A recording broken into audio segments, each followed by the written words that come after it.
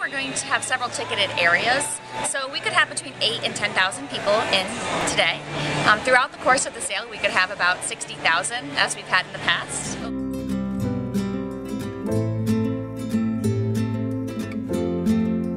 About 75 people sleeping in line. They had sleeping bags, some of them had tents, some of them were on a park bench, and they were really, it was almost like a sisterhood or a sorority. They were talking to each other, they were friends, even though they didn't know each other before they came here. So we were really excited that, and we always are excited every year, that we have dedicated fans who want to come to our hometown, to Fort Wayne, Indiana. We hear several stories every year about this being either a family reunion where several women, a mother, a grandmother, a daughter, a sister, an aunt all come into Fort Wayne, and this is their only time they see each other every year, their vacation. This year's sale we have about 50 buses signed up, so we have more than 1,000 people coming in on buses to enjoy the sale from all over the Midwest and even as far as Pennsylvania.